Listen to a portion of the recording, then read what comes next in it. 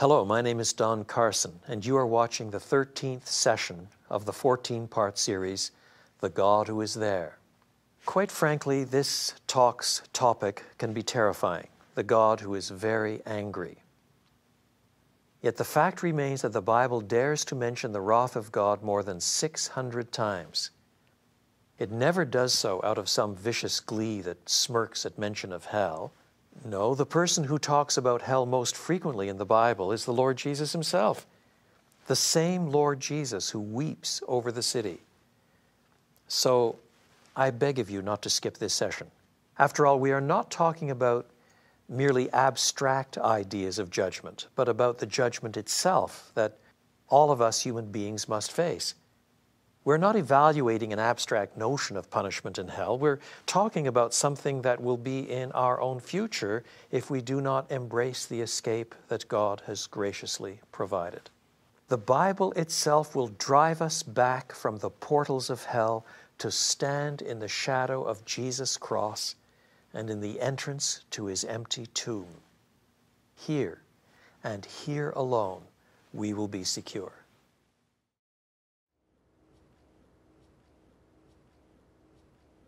As solemn as this topic is, the God who is very angry, there's a sense in which, for anybody who's followed the storyline this far, it should not be too surprising.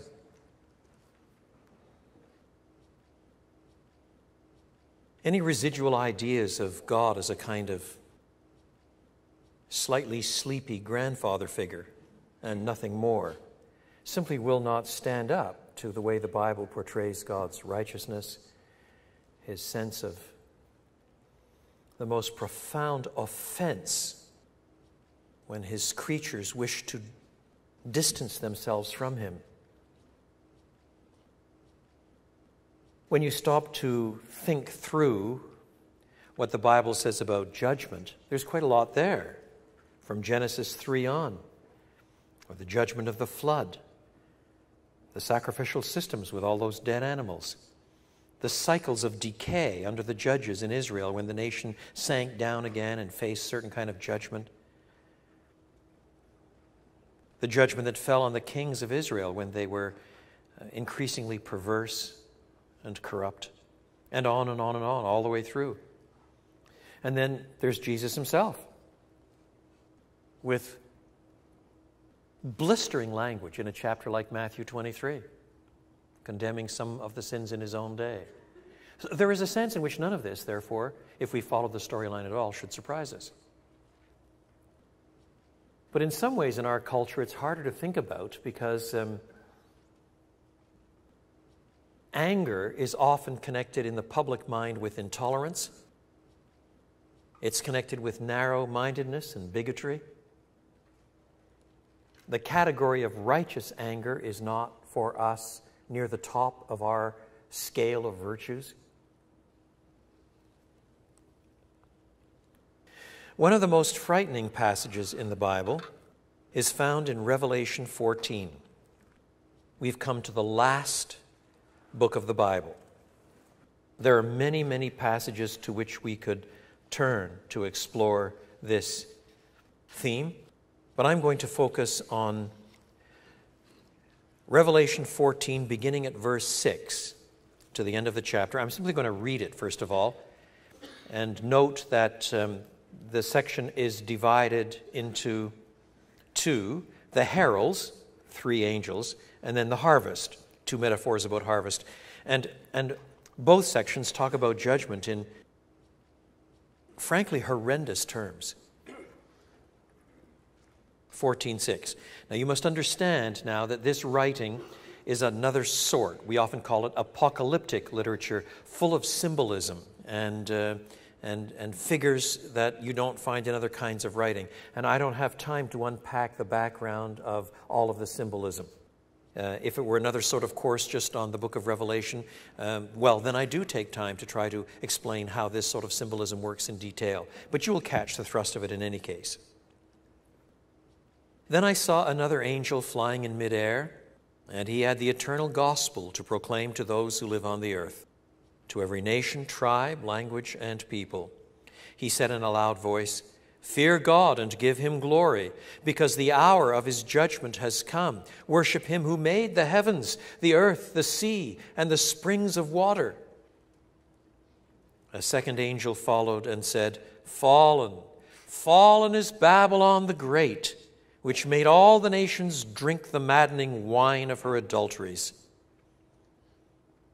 A third angel followed them and said in a loud voice, If anyone worships the beast and its image and receives its mark on their forehead or on their hand, they too will drink of the wine of God's fury, which has been poured full strength into the cup of his wrath.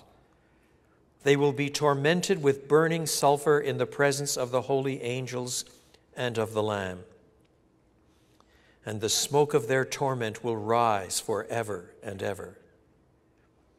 There will be no rest, day or night, for those who worship the beast and its image, or for anyone who receives the mark of its name. This calls for patient endurance on the part of the people of God who keep his commands and remain faithful to Jesus. Then I heard a voice from heaven say, Write, blessed are the dead who die in the Lord from now on. Yes, says the Spirit, they will rest from their labor, for their deeds will follow them. I looked, and there before me was a white cloud, and seated on the cloud was one like a son of man, with a crown of gold on his head and a sharp sickle in his hand. Then another angel came out of the temple and called in a loud voice to him who was sitting on the cloud, Take your sickle and reap, because the time to reap has come, for the harvest of the earth is ripe. So he who was seated on the cloud swung his sickle over the earth, and the earth was harvested. Another angel came out of the temple in heaven, and he too had a sharp sickle. Still another angel who had charge of the fire came from the altar and called in a loud voice to him who had the sharp sickle, Take your sharp sickle and gather the clusters of grapes from the earth's vine, because its grapes are ripe. The angel swung his sickle on the earth, gathered its grapes, and threw them into the great winepress of God's wrath. They were trampled in the winepress outside the city, and blood flowed out of the press, rising as high as the horses' bridles for a distance of 1,600 stadia.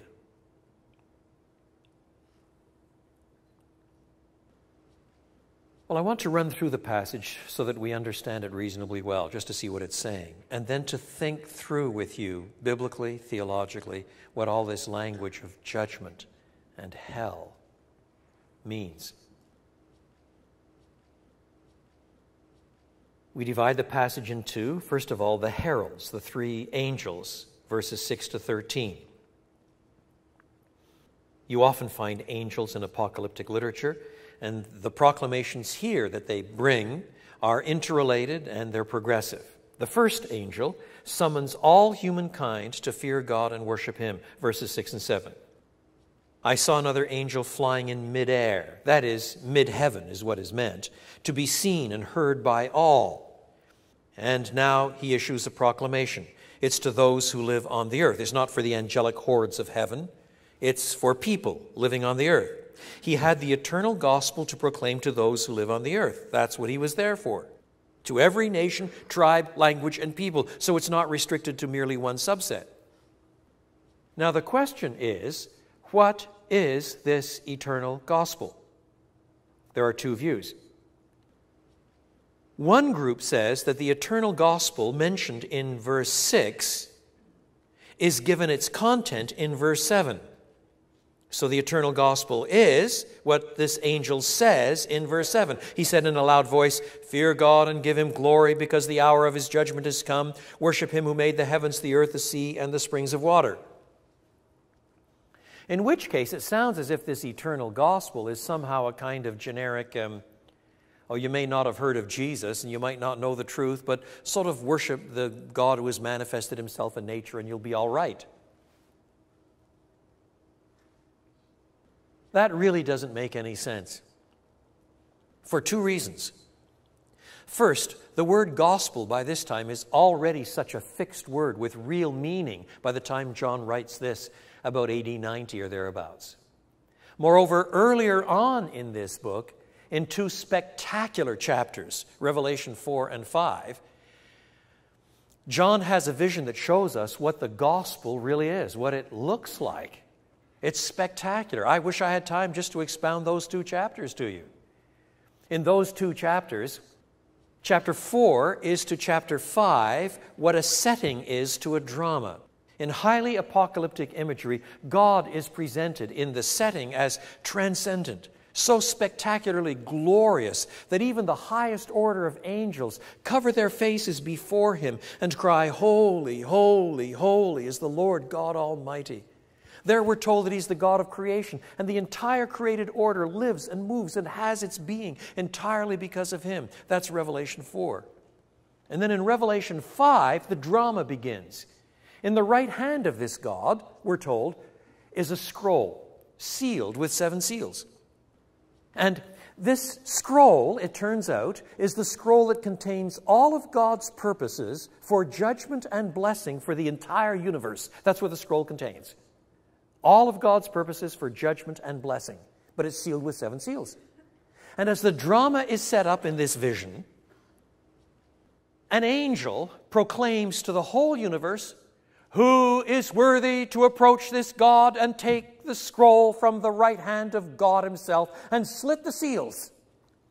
And in the symbolism of the day, that meant bring to pass everything that was in the scroll. What angel could approach this God and be God's agent for bringing to pass all of God's purposes? And no one is found who is worthy. No angelic being, no human being, no one in the abodes of the dead, no one. After all, he's the God who is described in such terrifying terms in the previous chapter. If even the highest order of angels dare not look on him, who's going to come along and say, "Here, I'll do that, no problem"? And John, the seer, the visionary, he weeps. He weeps not because he's a nosy Parker who can't see into the future. He weeps because in the symbolism of the vision, it means that unless somebody does come along and slit those seals, God's purposes for judgment and blessing won't come to pass. That is, history becomes meaningless. There is no final accounting. There's no righteousness. The sufferings of the church are useless. And then one of the interpreting figures taps him on the shoulder and says, "Stop your crying, John. Look, the Lion of the tribe of Judah, he has prevailed to open the scroll." "So I looked," John said, "and I saw a lamb." So a lion has been introduced, and what he sees is a lamb. We are not to think of two animals parked side by side. This is apocalyptic literature, and one of the things that happens in apocalyptic literature is that you can mix your metaphors. The lion is the lamb. The Lion of the tribe of Judah means the one who comes from the royal tribes. The tribe of Judah is the tribe of David. The tribe of Judah is the one from whom the king comes, the Messiah, the promised one. He comes from the tribe of Judah, the royal figure. He has come and he has prevailed after a struggle to take this scroll and bring God's purposes to pass. But when John looks up, he sees a lamb because the lion is the lamb. The one who is the promised king is also the sacrificial, slaughtered lamb. And we're told that he does not come from the outside and go in. He emerges from the center of the throne. He's one with God himself. You're coming back to the complexity of the one God. And as he manifests himself, the lion lamb, all around the throne, countless millions around the throne, break out in a new song as they address this Christ figure, this lion lamb, and say, "You are worthy. You are worthy to take the scroll and break the seals, for you have purchased people for God from every tongue and tribe and people and nation with your own blood, and made them to be a kingdom and priests to serve our God." In other words, the gospel is the same gospel as you find in Paul. It's what God has ordained through his Son, this lion lamb, to pay the price of sin, to take on the effects of the curse, to release his people, to gather and transform men and women from every tongue and tribe and people and nation. It's the good news. It's the gospel, life-changing focus on who Christ is and what He has done. That is the gospel. In which case here, in Revelation 14, 6 and 7, the connection between these two verses has got to be seen the other way. It's not that verse 17 gives us the content of the gospel. The content of the gospel is defined by Jesus and the cross and has already been laid out for us in Revelation 4 and Revelation 5.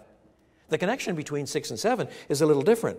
Listen, granted that the gospel is here, granted that it's being proclaimed, granted that it is being announced, granted that this is the sole means by which God's purposes for salvation and judgment come to pass, then fear God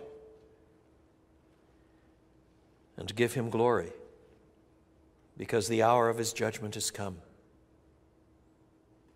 Worship Him who made the heavens, the earth, the sea, and the springs of water.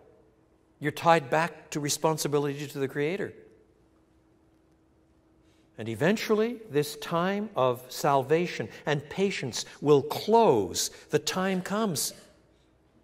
Fear Him. Then the second angel announces the impending downfall of paganism. Verse 8. The second angel says, "Fallen, fallen is Babylon the Great, which made all the nations drink the maddening wine of her adulteries." Now, historic Babylon, of course, was the capital of the Babylonian Empire in the Tigris-Euphrates system, and at one point was the capital of the regional superpower, the superpower that destroyed the southern part of the land of Israel, that is, the tribes of Judah and Benjamin, destroyed the temple in 586 BC. But it becomes, in the Bible, a kind of symbol for paganism that runs amok and is finally destroyed. The great king boasts powerfully in the book of Daniel of this Babylon. "Is not this mighty Babylon that I have built?" But it becomes almost a symbol for arrogance, for vaunted self-independence. It's a symbol for the spirit of godlessness which in every age lives in those who worship anything but the Creator. Society set free from God is its own worst enemy. And now, in New Testament times, Babylon has already been destroyed. It's a piddling little village at this juncture. But the name of Babylon is picked up and applied in a symbol-laden way to the city of Rome, which was at that time the capital city of the regional superpower. And the mark of paganism, unbelief, arrogance.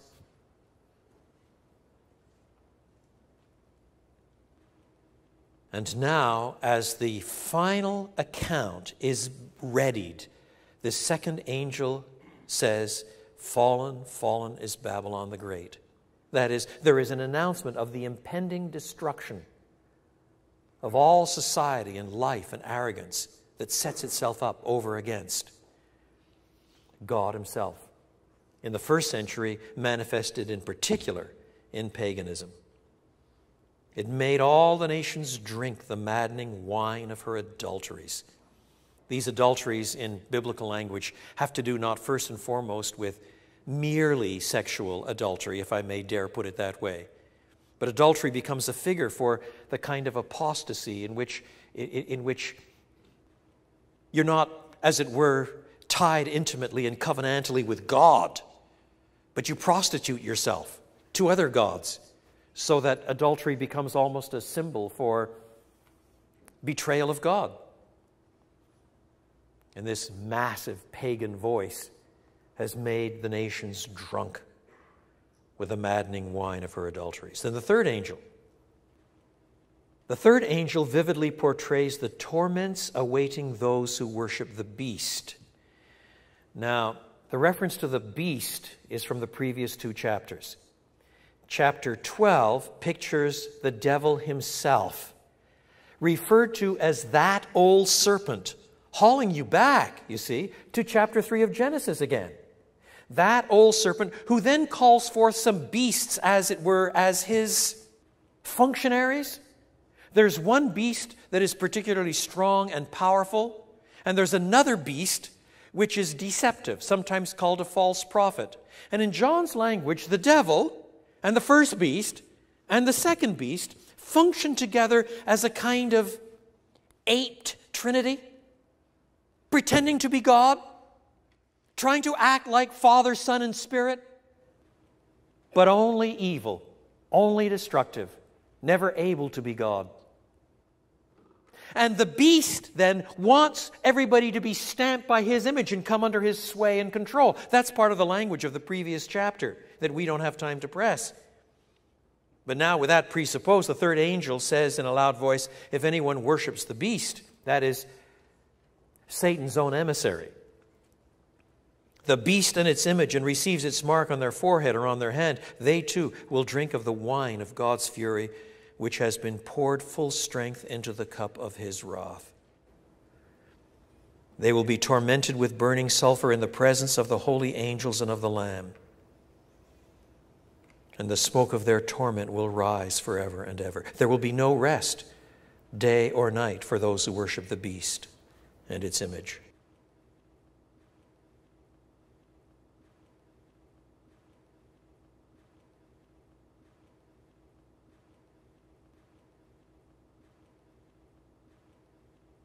God's wrath poured out in full strength. The image is drawn from wine drinking practices in the ancient world. When you produce wine, it comes out about 30 proof. That is about 15% alcohol. It can go up or down a bit. But it's not a distilled product where you can control the amount of alcohol. It's a fermented process. And so it depends on the sugar and the temperature and the kind of berry and so on. But it's about 30 proof, 15% alcohol. But in the ancient world, it was very common to cut the wine with water. Somewhere between 1 part in 10, 1 part of wine to 10 parts of water, and 3 and 1. So most table wine that people drank in the ancient world was cut. This image is saying, this is now the wine of God's wrath poured out full strength. Any manifestation of God's wrath that you've seen so far, the exile, for example, plagues in the Old Testament, disease, war, any of these things that you have seen as horrible manifestations of God's wrath, let me tell you, the author is saying, that was the dilute form.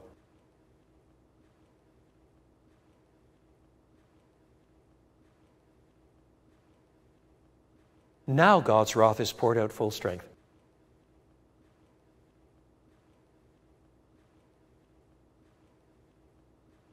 Different images are used. Burning sulfur. In the presence of the holy angels and the Lamb does not mean the angels and the Lamb are sitting there laughing and saying, I told you so.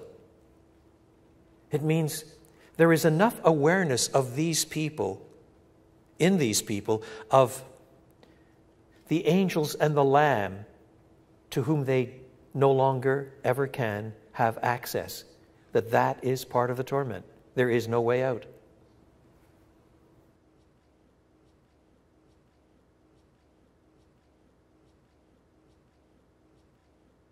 And the smoke of their torment will rise forever and ever.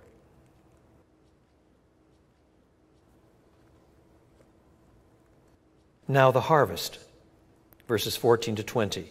Here the arrival of God's judgment is depicted in 2 agricultural portraits. First, the grain harvest, verses 14 to 16. The whole point of these 3 verses is very simple. It is saying that a time is coming, a set time, when the harvest takes place and there's no escaping it. The Son of Man is Christ himself, with a sharp sickle in his hand. And the voice through the angel from the temple, it's a way of saying from his heavenly Father, says, take your sickle and reap, because the time to reap has come, for the harvest of the earth is ripe. So he who was seated on the cloud swung his sickle over the earth, and the earth was harvested. In other words, life does not go on and on and on endlessly. This is not Hinduism, where there are cycles and recycles of incarnation where you sort of rise and fall. History in the Bible is teleological. That is, it goes somewhere. It begins somewhere and it ends somewhere. It heads toward an end. And when the time comes, and the Lord himself swings his sickle, time as we know it will be no more.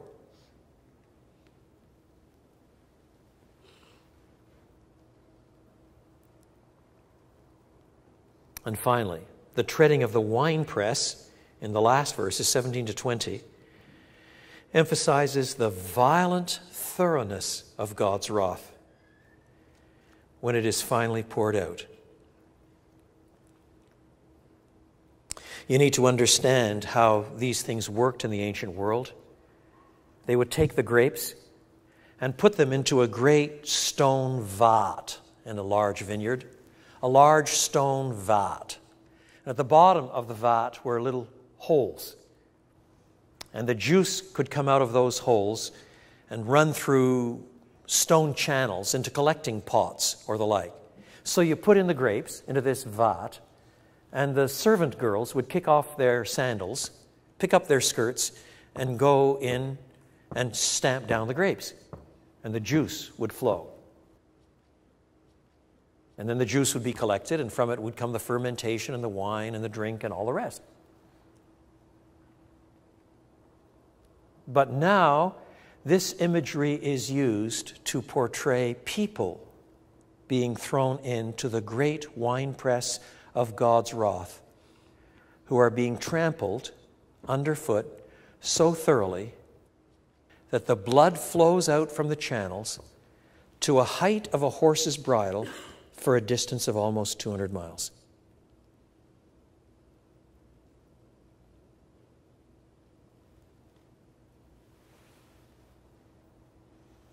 Now I know it's imagery. The sulfur is imagery too.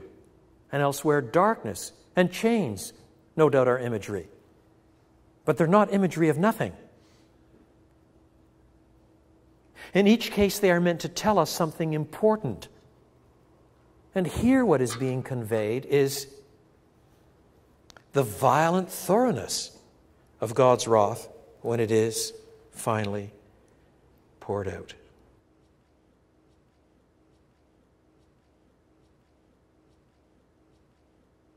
What shall we as Christians make of this?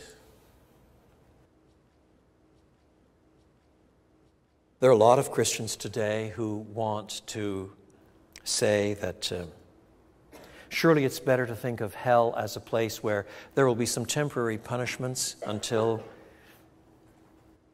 eventually you simply lose all consciousness, annihilation. Others think that it is manipulative and cruel to speak of hell at all. Just talk about the love of God.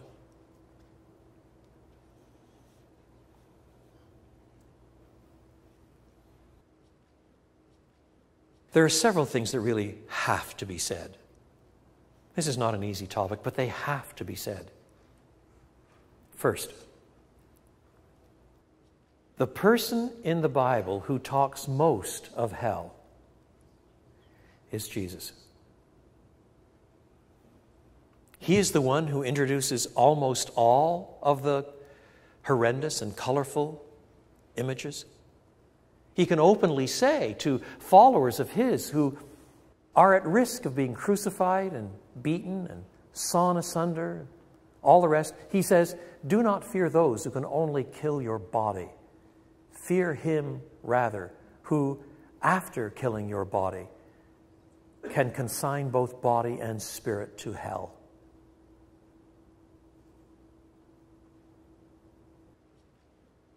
He talks about dungeons and chains, outer darkness. People sometimes say, well, I'd like to go to hell, all my friends will be there. There are no friends in hell.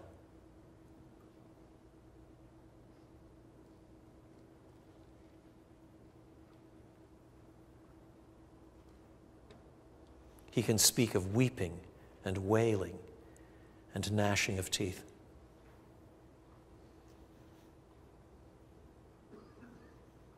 Not surprising he weeps over the city.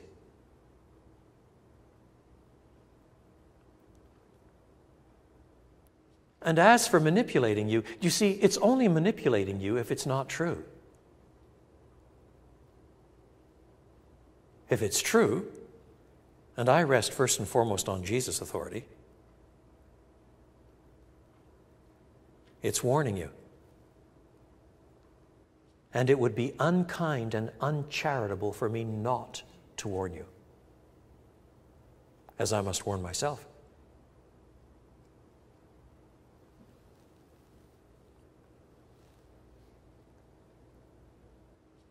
Moreover, there are some small hints that this place goes on.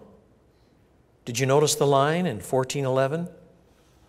The smoke of their torment will rise forever and ever. This does not sound like a place where it comes to an end.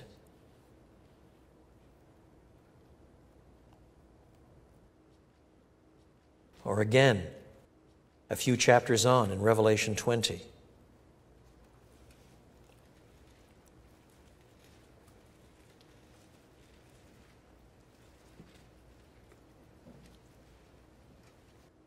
Fire came down from heaven and devoured them, 20:10, and the devil who deceived them was thrown into the lake of burning sulfur, where the beast and the false prophet had been thrown. They will be tormented day and night forever and ever.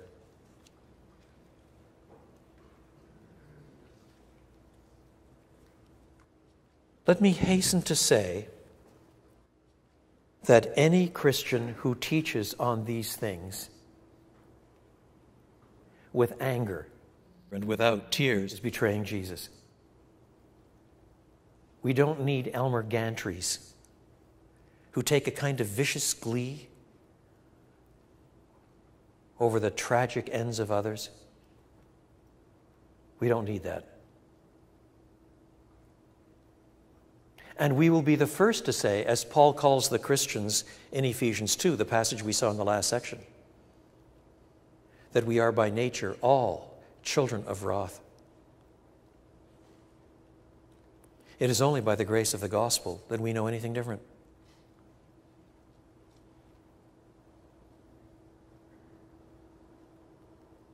But there's more. I cannot quite prove this, but I think that there are enough biblical hints to hold that it is true. Hell is not going to be filled with people who say, all right, you win. I'm so sorry. I do repent. I really would like another chance. I really would like now to trust Jesus. I really now would like to go to heaven. It's not going to be filled with people like that.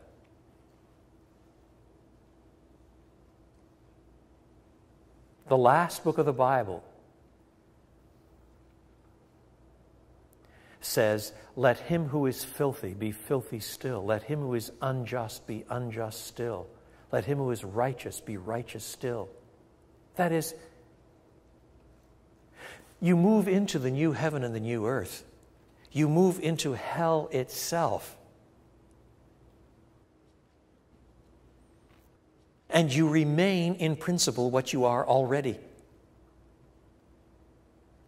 If as a Christian you are already seen as righteous in Christ, if you have already been increasingly conformed to the likeness of Christ, you move into a new heaven and a new earth, and righteousness becomes yours without footnotes or exceptions or tendencies away or the influences of the old nature. Let him who is righteous be righteous still. There's the culmination of this righteousness. Or you move into hell and you don't suddenly turn over a new leaf and become spotless. Let him who is filthy be filthy still. Hell is full of people who don't want to be there, but still do not want to bend the knee. And for all eternity, they still hate God. They still despise the cross. They still sin and hate each other in this endless cycle of self-chosen sin and iniquity and rebellion and anarchy and idolatry and its consequences.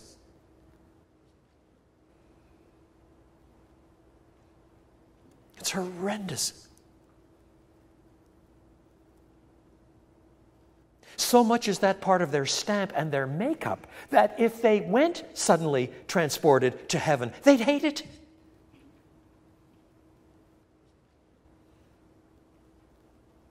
In exactly the same way as we saw in John chapter 3 in the passage on God's love. When the light comes, people love darkness rather than light because their deeds are evil. That is the horrible awfulness of it. Ongoing punishment. And still, God help us, no repentance. Not ever. Not ever.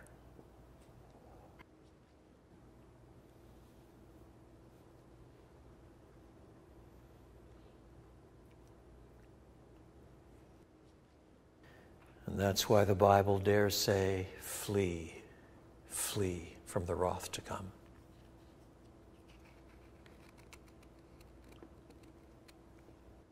Biblically faithful Christianity does not present itself as a nice religious structure that makes happier parents and well-ordered children and good tax-paying citizens. It may produce better parents and better tax-paying citizens. But the issues at stake in biblical Christianity have to do with eternity and heaven and hell. Matters of the utmost significance, your relationship to your Maker, what God has provided in Christ, what the cross is about, the resurrection. For at the end of the day, what hell measures is how much Christ paid for those who escape hell. The measure of his torment, in ways I don't pretend even to begin to understand. The measures of his torment as the God-man is the measure of torment that we deserve and he bore.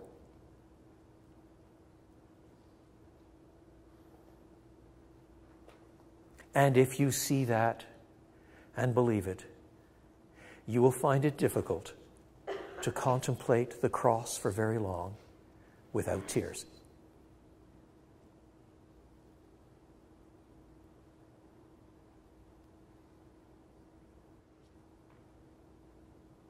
Let us pray.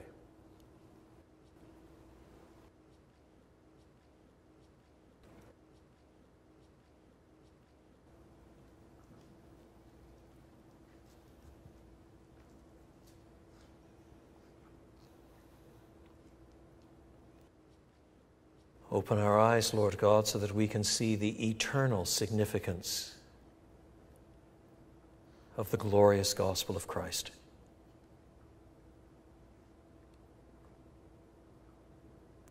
Help us to see that the terrors of the world, the threats and torments offered often enough across history by the world, are nothing compared to the wrath of the Lamb.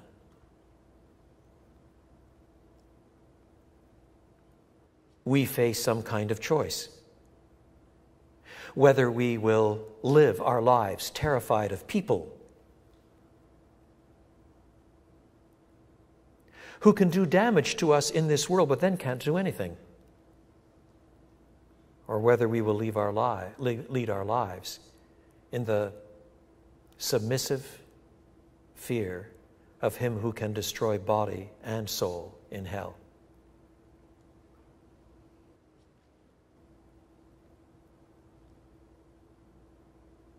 O Lord God, from the heart of each one of us, help us to turn to our only escape,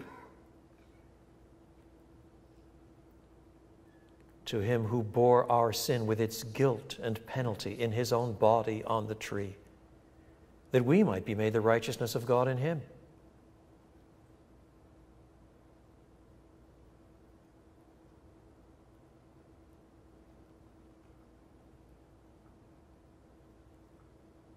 And so we sing, "Oh, help me understand it. Oh, help me take it in. What it meant to thee, thou Holy One, to take away my sin."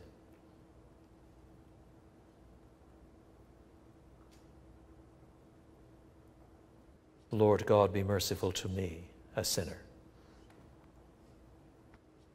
For Jesus' sake. Amen.